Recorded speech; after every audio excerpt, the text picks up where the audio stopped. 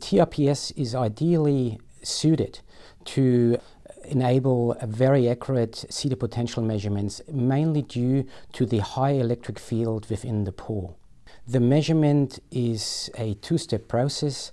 A calibration step with a known standard is followed by a sample particle as a measurement step, where each particle is measured individual on a single particle basis. And through fine control and fine-tuning of the electrophoretic and the electroosmotic velocities of the particles, very accurate Zeta potential measurements can be obtained.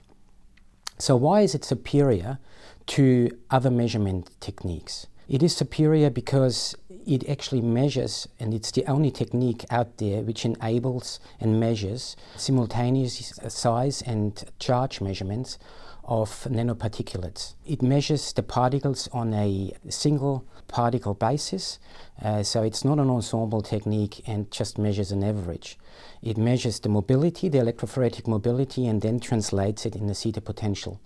And as I said, due to the fine control of the convection, the electroosmosis and the electrophoresis, and due to the high electric fields within the pore, we can achieve very highly accurate and very precise measurements.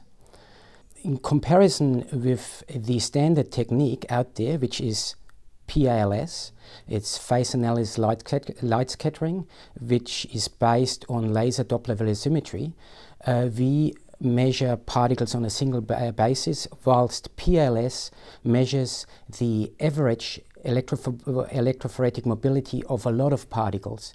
And so this is not very suitable when you look at polydisperse samples. I mean polydisperse either in size or in charge, in surface charge, or in both, because an average will not tell you a lot. And most real-life samples are polydisperse. So PALS is really only suitable for monodisperse samples. That means monodisperse in size or charge. Shown in this slide is a pentamodal. It's made of different sample particulates.